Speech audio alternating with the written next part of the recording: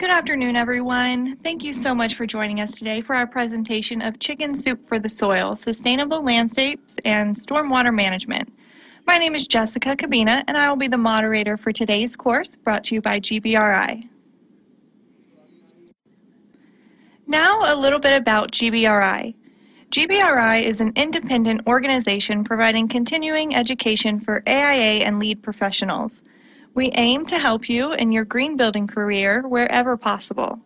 We offer CE packages, webinar subscriptions, lead project experience, consulting services, lead exam prep, and the Green Barcode Directory through our website.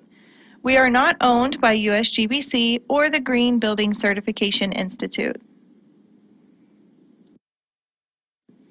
While we're waiting for everyone to join today's meeting, I'd like to introduce to you GBRI's new course series for 2014 titled The Future of Sustainable Architecture. As you know, sustainability and building green are not new concepts to mankind. From caves and tents to huts and igloos, humans have creatively used natural materials and adapted to their surroundings since their arrival on the planet. Over the years, as technology matured and grew more sophisticated, so did the ability to exploit it for the good of people. The structures that humans built became more technologically advanced and less reliant on the natural elements of our world. With the advent of advanced heating and air conditioning systems in the 20th century, it became relatively easy to alter our internal environments rather than adapt to the natural ones surrounding us. Today, we're becoming increasingly aware that the natural resources are limited, and we must live more sustainably to endure and thrive on this planet. GBRI's Future of Sustainable Architecture course series aims to reconnect today's generation with our ancestral roots. We hope to revive and implant the ideas we lost along the way while improving on them in a more localized, sustainable, and futuristic manner. The course developer and instructor for today's course is Dr. Liliana Diaz Olavarrieta. She is a PMP and a lead AP BD&C, certified instructor with 25 years of academic research, teaching, and industrial experience in North America, Latin America, and Europe.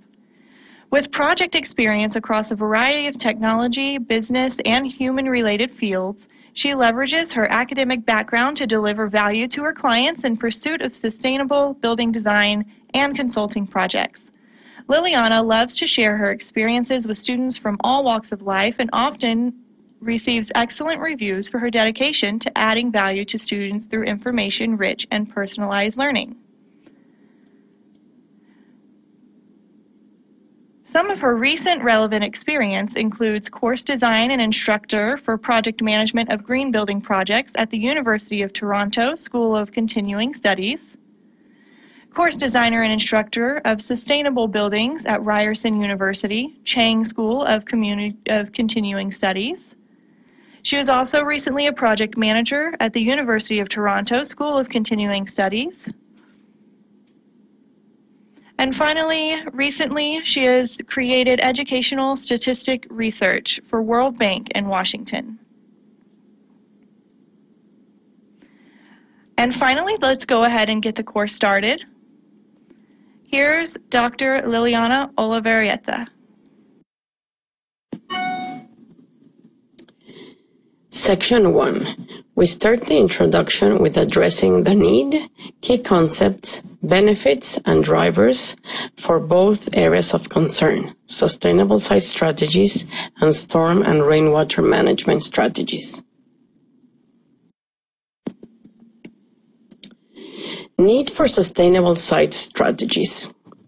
The need and justification for designing and implementing sustainable site strategies or sustainable landscapes derived from the essence of the definition of sustainability.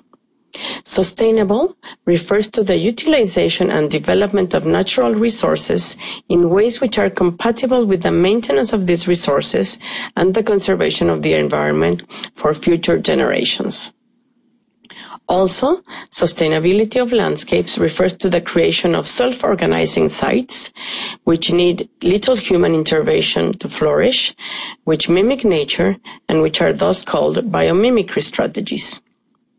Examples of these are the respect of natural water flows, the use of native plant species, the use of xeriscaping or choice of drought-tolerant plants to minimize outdoor water use requirements, and the assessment of a site before construction begins to assess potential impacts of the building on the site.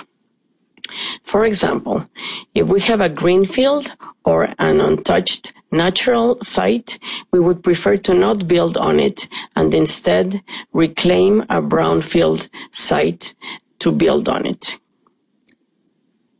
Other strategies for creating sustainable sites include to change the perspective of soil as a layer and to go beyond the surface management of the soil and of surface water management to a systems-based ecological approach. This approach would include considering the water life cycle. Water in the rivers and oceans will be the surface portion of groundwater and seabed aquifers. This systemic view of the earth and water as part of an ecological system and balance is required to design holistic and sustainable landscapes. We should really be always designing at the watershed level. We will discuss these strategies throughout the course.